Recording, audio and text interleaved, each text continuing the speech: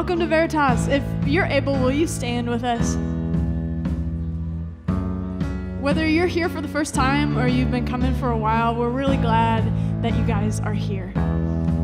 As a group, we love to start out our nights by reading from the Bible, from God's Word. So let's do that tonight by reading from the book of Psalms. It says, "How sweet your word is to my taste, sweeter than honey in my mouth. Instruction from your lips is more precious to me than gold or silver. Your hands made me and formed me. Give me understanding that I might learn your commands." See, as followers of Jesus, we believe that the Bible is God's true word to us. Of course, it is laws and rules and guidelines for living, but more importantly, it is the story of God's love and faithfulness to his people for thousands of years, including us in this room tonight. See, it's the story of his promises being fulfilled. And that's why we pray and teach and listen to and learn and sing God's word. So let's remember that story as we sing with Photon. Faithful through the ages, yeah.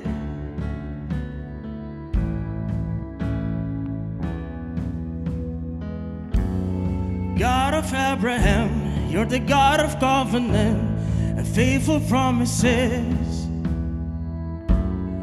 Time and time again, you have proven you do what you just said. Though the storm may come and the stand may blow, I will stay steadfast and let my heart learn when you speak a word, it will come to pass.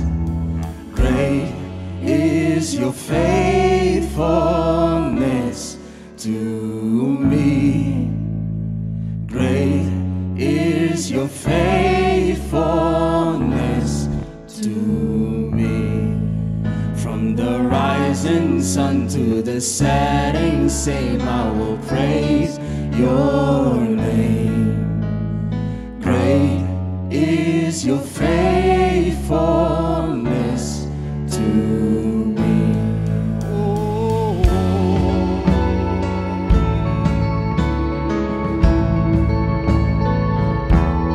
season changes, you remain the same. God, from age to age, though the earth may pass away, your words remain the same. Your history can prove there's nothing you can do. You're faithful and true. Though the storm may come and the winds may blow, I'll remain steadfast and let my heart learn when you speak a word, it will come to pass. Your faithfulness to me. Great is your faithfulness to me. From the rising sun to the setting same, I will praise your name. Great is your faithfulness to me.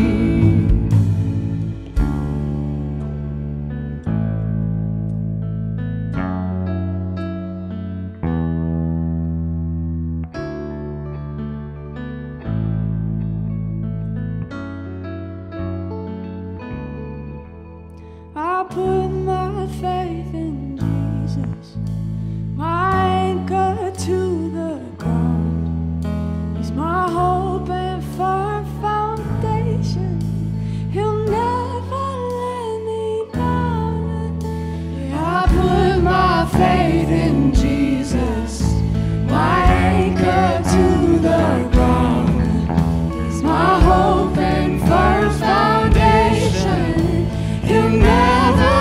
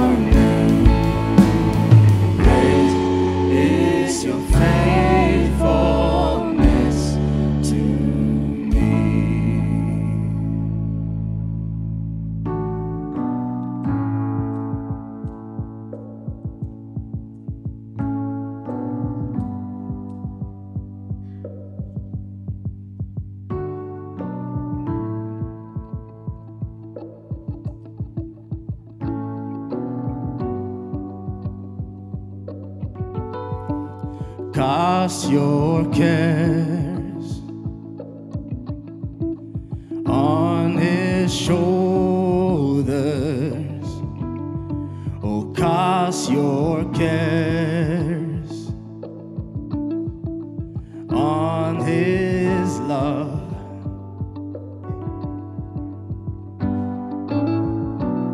In my weakness, in my trouble, he won't let go. If I lose my way, Lord, I pray, lead me home. When it's darkness, when it's hardest, you are my hope. In my highs and lows, oh, cast your cares on his shoulders. I cast my cares on his love. When I'm lonely, console me, ignite my faith. In these broken days, fix my ways with your grace. When I'm searching, when I'm hurting, you're my hiding place. I trust in your ways. Oh, cast your care. Yes, I cast my cares, Lord, on his shoulder. Only on his shoulders. Cast your care Only on his love. on his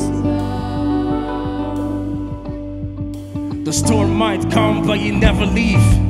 Take his word, he forever be. Source of strength when we're running out of energy. Place your cares on the shoulder, the remedy. He give you strength that is needed for every task. I know he's on our side and that's everything. In the past, he has led us even to the dark. And anything you need, you can ask. Cause I know, So I know that you're with me. you're with me. You're near me. You're near me. You're for me. You're for me. I know that you're You're listening and and leading and and loving. I pray that you'll hear me and free me and carry me. I know that you're with me. You're near me. You're for me. My weakness and my trouble, when it's darkest and it's hardest, when I'm lonely, console me. When I'm searching and I'm hurting, oh, I know that you're with me. You're near me. You're for me, Lord. Yes, I cast my cares Cast your care only on his shoulders. on his shoulder. Yes, I cast my cares, Lord, Cast my care only on his love. on his love. Cast my care on his shoulder. Cast my care on his love.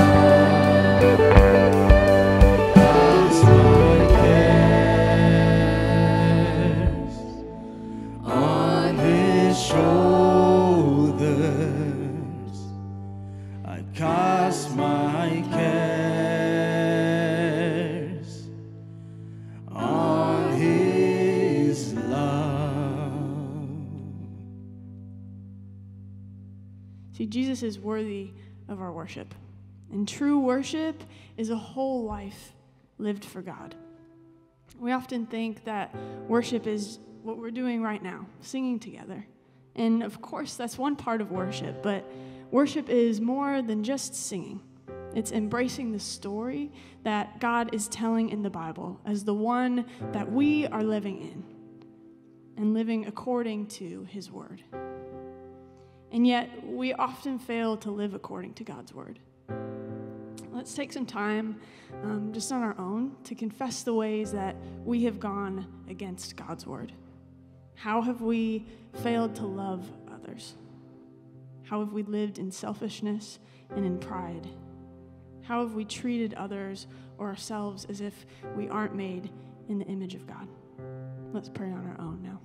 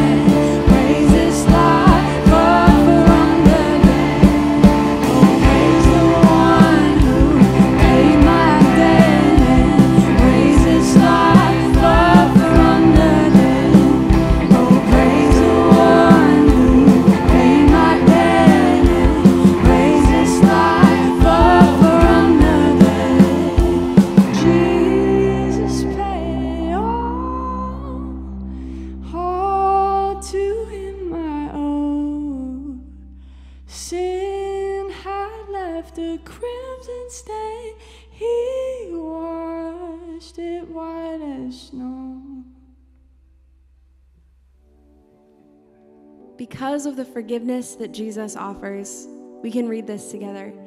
Let us throw off everything that hinders and the sin that so easily entangles, and let us run with perseverance the race marked out for us, fixing our eyes on Jesus, the pioneer and perfecter of our faith.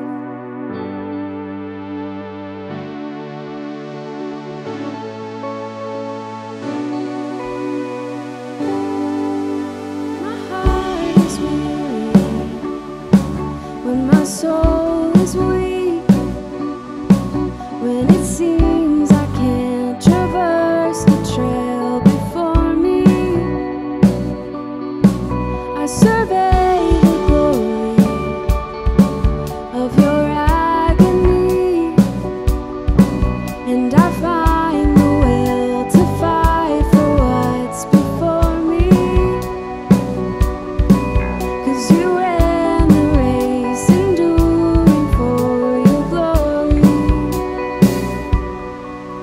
I fix my eyes on you, the founder and the finisher of our faith. I fix my eyes on you, the solace in your suffering is my strength. As I fight to follow, you're my righteous guide, and you train me to delight in all that's holy. You're my broken body, you're my crooked stride. Throw off every weight and sin that clings so closely. I will run the race, enduring for your glory. I fix my eyes on you, the founder and the finisher of our faith. I fix my eyes on you, the solace in your suffering is my strength. You help me breathe, you're the only life I need. You died for me, you're the only life I need. You help me breathe, you're the only life I need. You died for me, you're the only life I need. I fix my eyes on you, the founder and the finisher of our faith. I fix my eyes on you,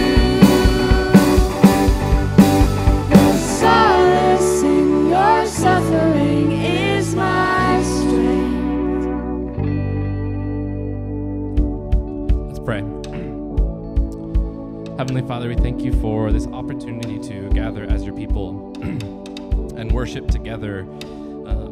You who are good and who have always been there for us. You fulfill your promises to us, and that you have given your word to us, your story of how you are in relationship with us. I ask that you would be present and working in our lives tonight, that students here would walk away knowing you better, loving you more than they did coming in. I pray that you would be working and speaking through Michael Porter Sr., and that you would give us ears to hear what you're saying through him. We pray all of this in your name. Amen. You may be seated.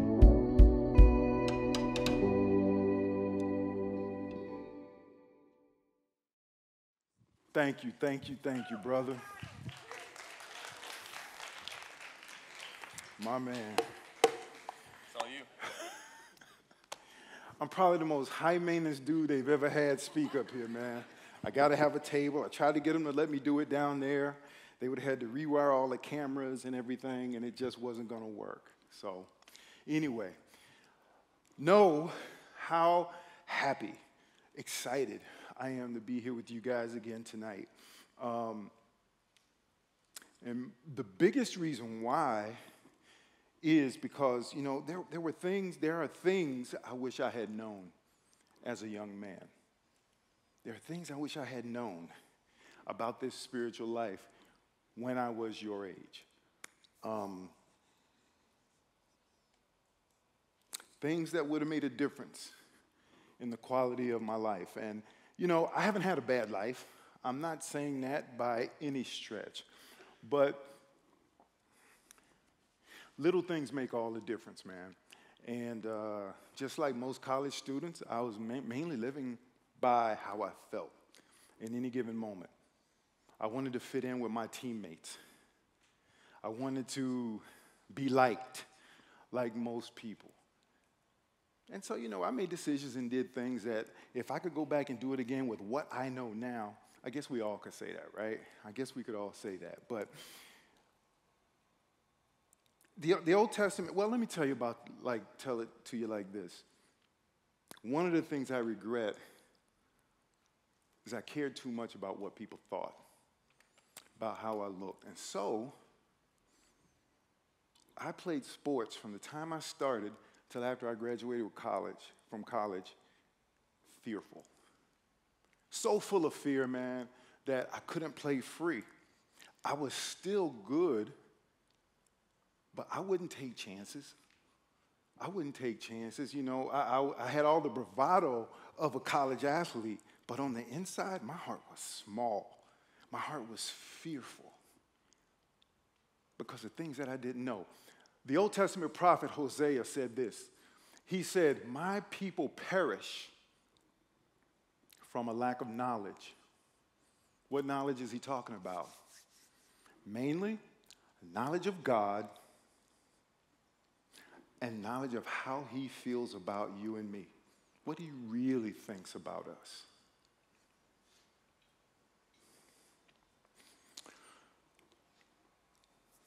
Dreams, relationships, potential, all of it dies when we don't understand who we are, when we don't understand what God says about us and live in that. You know, Abraham got in trouble a few times because he forgot who he was. God had told him he would be the father of many nations, right? But when he went down to Egypt and some other places, he became fearful that the men would see his wife and want her enough to murder him. So it caused him to act outside of who God said he was. I mean, if God says you're going to be the father of many nations and you don't have any children yet, chances of you dying are pretty slim, wouldn't you say? I think that's how it is with us, man. If you and I really knew what God thought, where he wanted to take our lives, what he wanted to do with them, I think we make decisions. We live just a little bit differently, you know? So what I'm going to talk to you about tonight is at the very top of the list of the things that I wish I had known when I was in college. Stuff you've heard before. There's nothing new under the sun. But I am hoping that this makes a difference in the lives of some of you here tonight. Let me pray real quick for us before I jump into it. Lord God, you are the Alpha and the Omega. You are the beginning and the end. You are the one who holds all of our times in your hands. You will perfect those things which concern us. I pray that you fill us with your Spirit. I pray that you help us to realize that you have not put a spirit of fear in us, but a spirit of love and power and a sound, disciplined mind. Thank you so much for being who you are. In Jesus' name, amen, not every man. Amen. Popcorn. You can go ahead and put that first picture up there. Yeah. Popcorn. What does that have to do with what I want to communicate to you tonight? The question is, how does popcorn go from this to, next slide, please, to this? I like popcorn. Y'all like popcorn? I love popcorn, man. In my house, this is no lie, no exaggeration. We go through stretches where we'll have popcorn 5 out of 7 nights every week. We'll go like 2 months in a row like that. My family keeps the popcorn industry afloat all by ourselves, man, for real. Go back to the first one, please. Popcorn pops and becomes something that we can use because of an explosion of moisture. Every kernel of popcorn has moisture in it, and so when you heat it up, however you heat it up, whether you put it in the microwave, you put it in your stir crazy and you heat the oil, or you use an air popper, or you do it on the stovetop, when you heat it up, it heats that moisture. That moisture becomes steam, and it starts to rise, and it pushes really hard against that shell. As it continues to heat, the steam continues to rise until the shell splits open, and that's that popping sound you hear when you're popping popcorn. What once was a small little hard object that you couldn't really eat, it increases in size. It becomes soft and fluffy. What was on the inside breaks out and it dominates. You can go ahead and, thank you, and it becomes that. And that's what we do with it. That's what we do with it. Now, the thing about popcorn is when you pop it, you can't even hardly find the shell. It's the same, it's popcorn, but it becomes something totally different than it was before. In you and me, when we pray and we receive Christ as our Lord and Savior, He puts something down, He deposits something deep down in our soul. He puts part of Himself, part of His Spirit, down deep inside of us. And that part of Him is just waiting to respond to the right environment. It wants to grow and expand. And to those who figure it out, for those who understand what it is they have to do, it continues to grow and grow, just like that moisture, until the new life inside you breaks out. And you become, you walk different, you talk different, you act different. You are different. You're the same person, but you are different. Because you have created an environment by which God will heat that up on the inside, and you become a new person. The old things have passed away. This is the transformation that Paul was talking about in Romans chapter 12, verse 2. He says, don't copy the behavior and customs of this world, but let God transform you. Let God transform you into a new person by changing the way you think. That's how He does it. That's how you pop. You create an environment where God can come in and change you into a new person because He starts working on your mind. He starts working on the way you think. You know, so our thoughts create these feelings and emotions inside of us. And it's those emotions and feelings that drive what we do.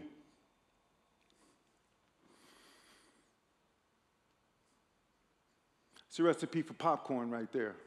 Human popcorn. No doubt about it.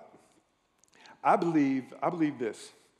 The most important, impactful thing that any person could ever do is to actively, relentlessly, ruthlessly pursue the vision of you that God had in mind when He allowed you to pass through your mother's legs and be born into this world. He had a plan. He had thoughts in mind about you before you were born.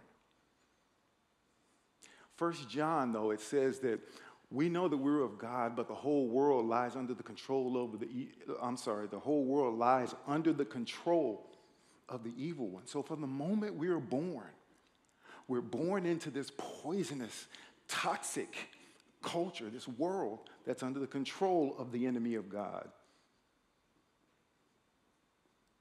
From the second you take your first breath,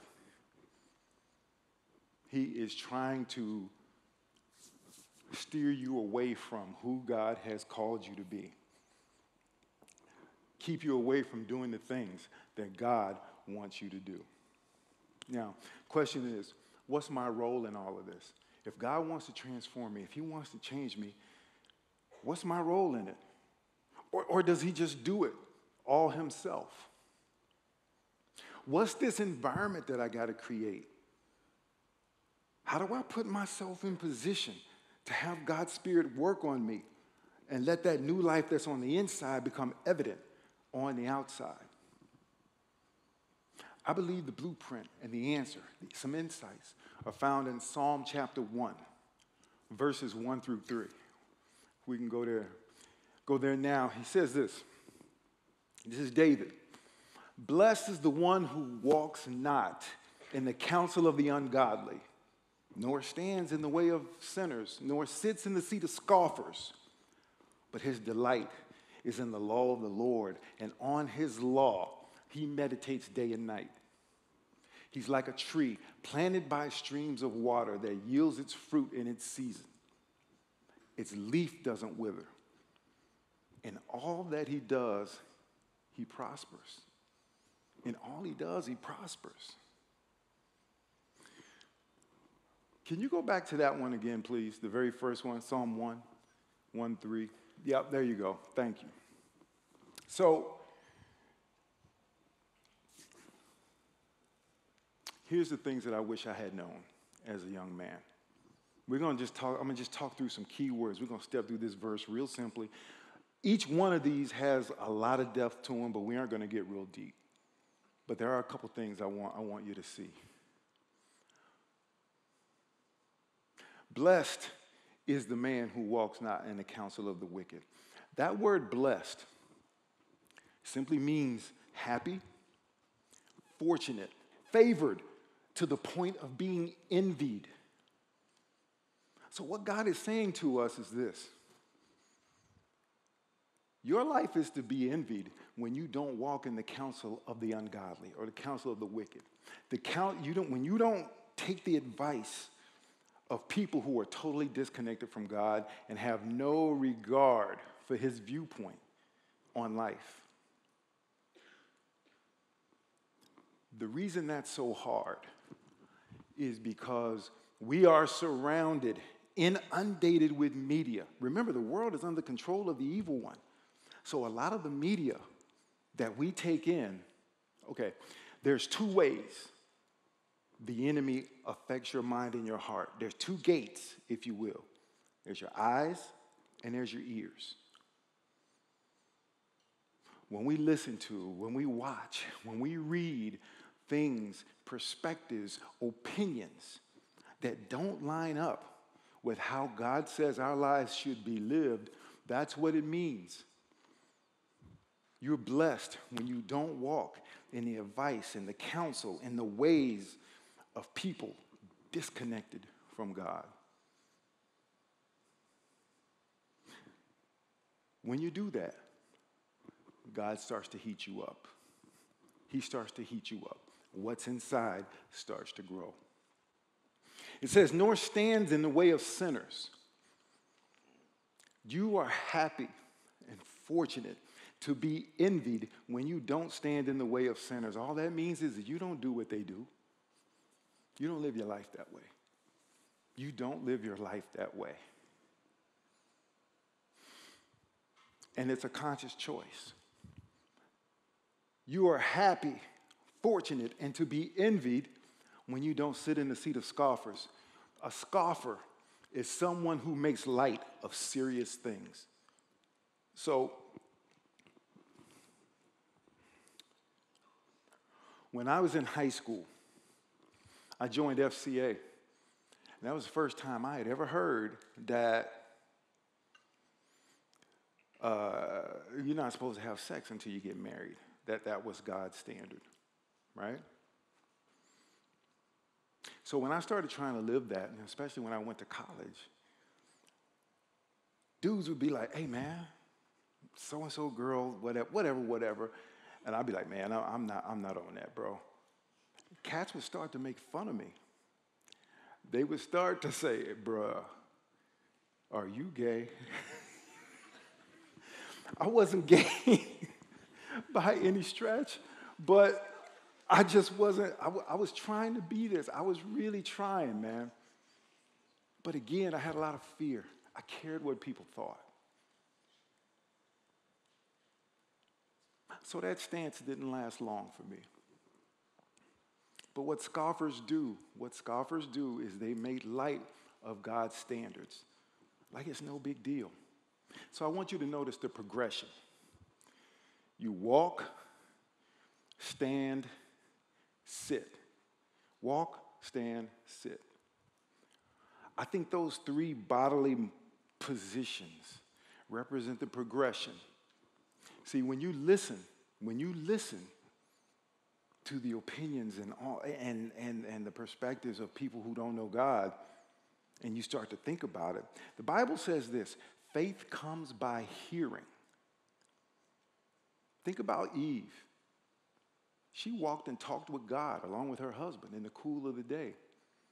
But when she she entertained the words of the serpent, it created a different kind of faith in her, a belief in what the serpent was saying rather than what God has said. And that's why it's so important, man. That's why it's so important. We can't listen to, not if we're trying to maintain a solid, stable walk with God. We cannot entertain and embrace those perspectives.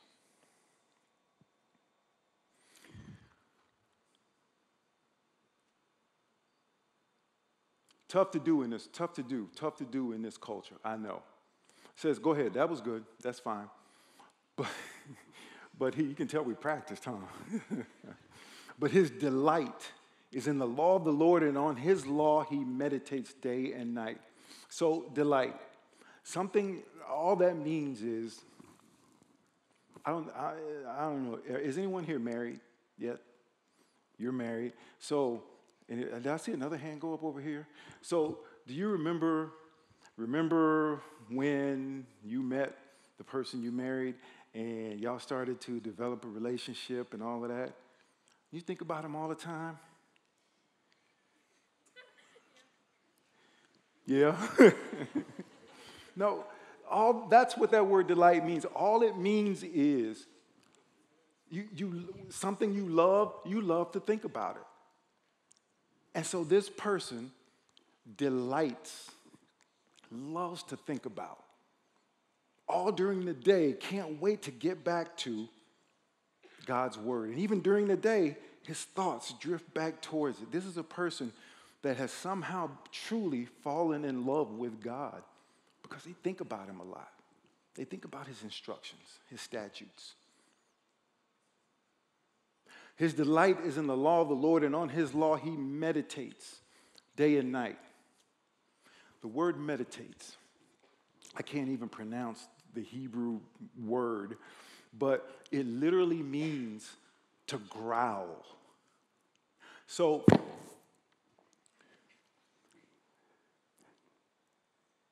when I first started trying to learn how to meditate, and I Googled it or whatever, there was a lot of talk about emptying your mind. Emptying your mind. I think that might be Eastern meditation, that version, because I believe biblical meditation is you're trying to fill your mind. You're trying to fill your mind. Remember, it's through changing the way we think that God transforms our lives. And so I believe biblical meditation is us repeating, hearing ourselves. That's one way. We just keep repeating it. Like, for instance, there's a proverb, life and death is in the power of the tongue. So if I wanted to meditate on that, I would be like, life and death is in the power of the tongue. Life and death is in the power of the tongue. Father, I thank you for letting me understand that life and death is in my tongue. I can speak life. I can speak death. Life and death is in the power of the tongue. Life and death is in the power of my tongue. My tongue. I have the power of life and death with my words. Father, help me with my words to bring life, to speak life to people, to my family, to folks that I meet, to situations. And you just go on like that for a little while.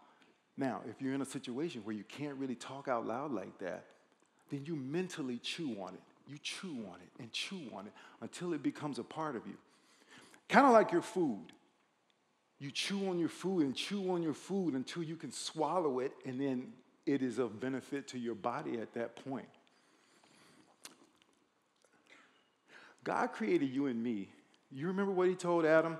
Or what he gave them dominion over the entire earth. God created you and me to have dominion in this life. But first, we have to have dominion over ourselves. We have to master ourselves, because the dominion he meant for us to have was meant to be had in partnership with him. Doing it his way, not our way. Go ahead, keep going. So, this is God telling you. Remember I said earlier, we need to understand who we are? God is saying that if you will trust me, if you will meditate on my word a lot, if you will increase your intake of my word, your memorization of it, put more value on it than you currently do. He says, you are like a tree planted by streams of water that yields its fruit in its season. His leaf doesn't wither. In all that he does, he prospers. That tree was planted by streams of water. That means it was put there on purpose. We trust God. He plants us by streams of water on purpose. We get everything we need from him. He puts us in a place of abundance spiritually like that. He has unlimited resources, and he wants to share them with us. It says it yields its fruit in its season. Yielding fruit means that you are productive. Rhetorical question, you don't have to answer. Have you ever seen a tree that eats its own fruit? No. Fruit is meant for others. So when you start to see that your life is a blessing to others, you're looking to bless other people, uplift other people, you're looking to encourage other people, man, you know that new life is rising inside you. You know that it's rising inside you. Now, I will say this. Trees don't yield fruit when they're first planted, do they? It takes a little bit of time. It takes a little bit of time. Some trees give fruit in the first year. Some trees, like I think avocado trees, they grow for 10 or 20 years before they start to give avocados. They grow it takes a long time. So I think what that means is that some things in you will become fruitful very, very quickly when you purpose in your heart to give God's word a bigger place. Some things are going to take longer. Some things are going to take longer.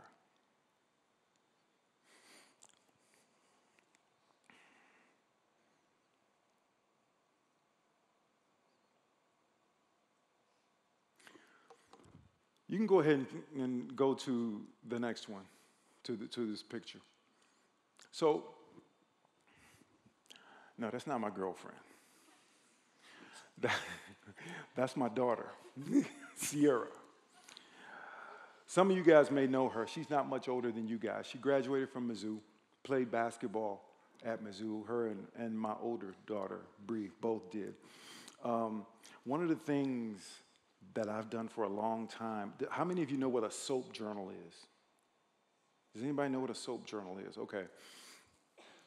So I'm going to explain what it is, but since they were little, I've taught them how to keep a soap journal, right? And all a soap journal is, it's another way for you to wrestle with and make God's word a big part of your life, to interact with it in a different way. SOAP is an acronym for scripture, observation, application, prayer.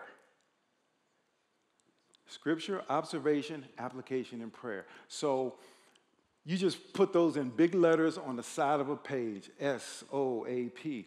And in your daily reading, as you're reading, this is how you chew on it. This is how you take God's word and make it into bite-sized chunks so that you can chew on it and digest it. So you put your scripture there. Let's say it's Proverbs 3, 5, and 6. Trust in the Lord with all your heart. Lean not on your own understanding. In all your ways acknowledge him. He will direct your path. Then you write down whatever observations God's Spirit brings to mind. It could be one line. Sometimes it'll be a paragraph. Then you think through, okay, how can I apply this to my life?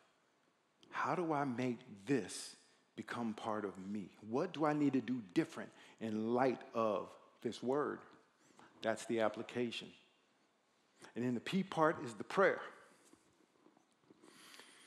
You just pray through it and you ask God to help you stitch that word, that observation into the DNA of who you are, man. Listen, man. In the Old Testament, I want to say it's in Chronicles. It says this, for the eyes of the Lord roam to and fro throughout the whole earth, seeking those whose hearts are completely his, so he can show himself strong on their behalf.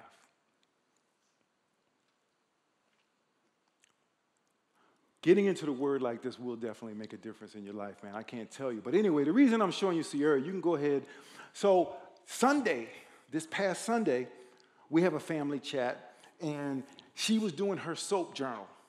And she became excited. I mean, this is pretty insightful. I'm going to read this with you. But she sent this in the chat. She said, I did my soap journal today on James 1:25. The one who looks intently into the perfect law of freedom and perseveres in it, and is not a forgetful hearer, but a doer who works, this person will be blessed in what he does. I wanted to share what I wrote because it made me feel light and happy. You'd have to know Sierra to get that. But she says, whenever I see the words law and freedom next to each other, a wave of relief rushes over me. True freedom is found in God's structure, his law.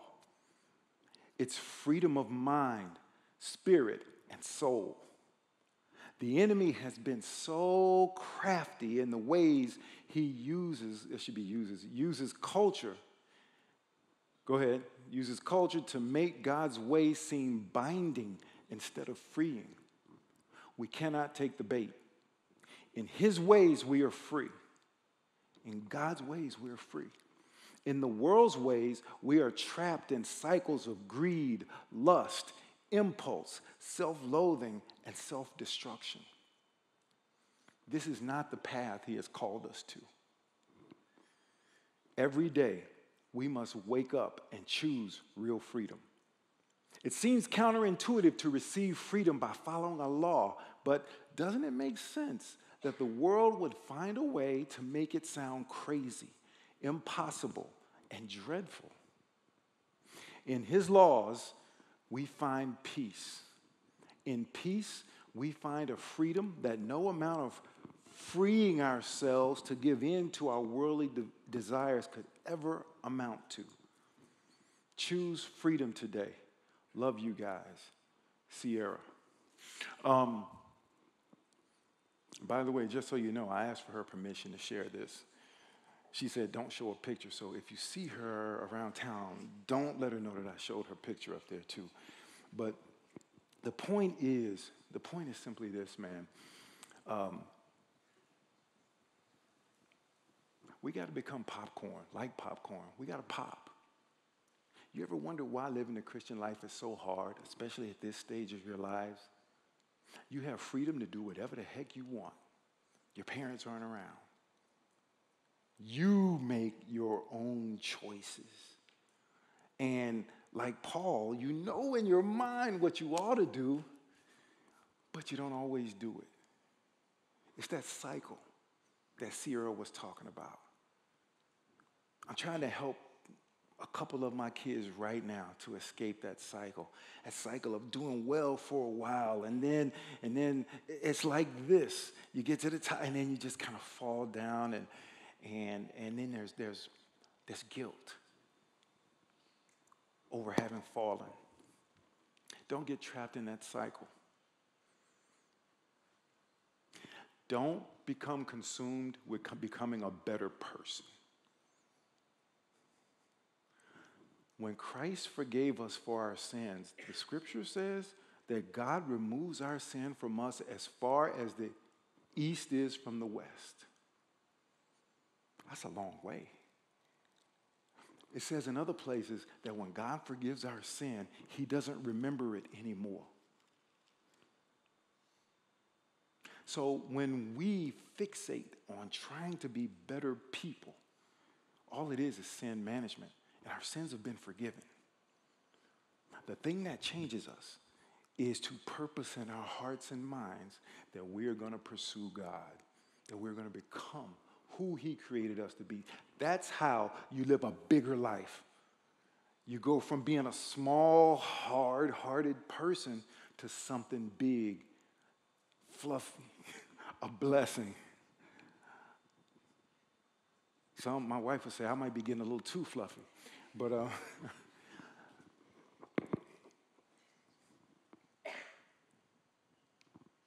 yeah.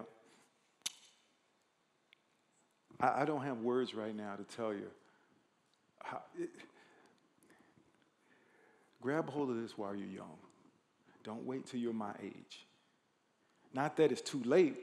As long as you got breath in your body, it's never too late. Never too late to turn it around, right? But when you pursue God now, when you start pursuing and trying to be who he wanted you to be, put your feet on a little bit different path. You're going to interact with different people. Different opportunities are going to come your way. Doesn't mean that ridiculous stuff ain't going to happen to you. We live in a broken world, a fallen world. Of course, crazy stuff is going to happen to you sometimes. You're going to fail. You're going to fall. Skin your knee, bump your head, whatever it may be. Get back up. Dust yourself off. Realize that when you repent, God doesn't remember it. So you don't have to carry guilt. And you're free again to get into his word and let your roots go down deep into his word. Y'all, that's where happiness is. That's where life is. No doubt. Thank you, guys.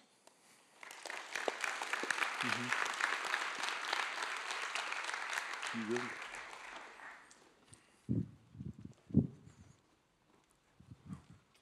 Oh, shoot. You guys are able, let's stand together.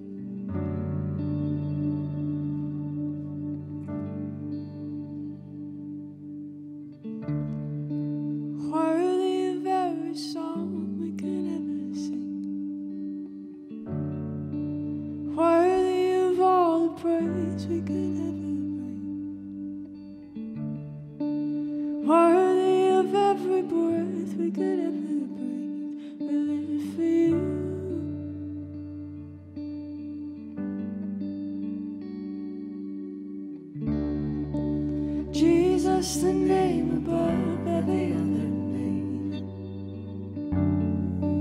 Jesus, the only one who could ever save. Worthy of every breath we could ever breathe, we live for you. Oh, we live for you. Holy, there is no one like you. There is none beside you. Open up my eyes in wonder.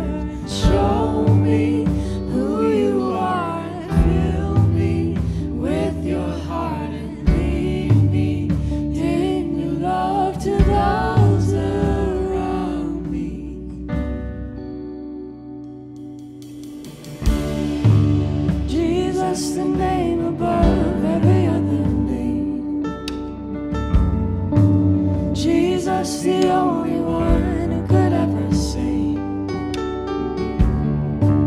Worthy of every breath we could ever breathe. We live for you.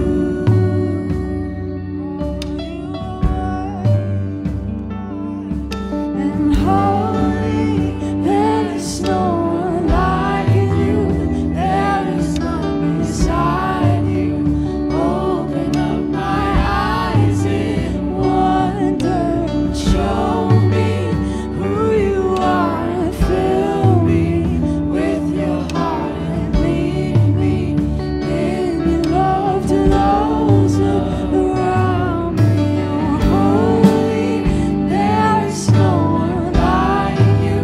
There is none beside you. Open up my eyes in wonder and show me who you are, and fill me with your heart and lead me in your love to those around me.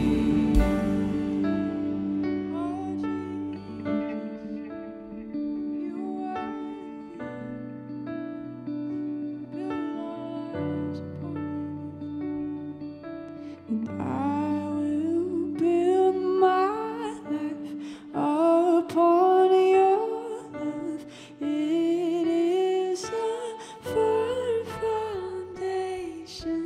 I will put my trust in you alone, and I will not be shaken.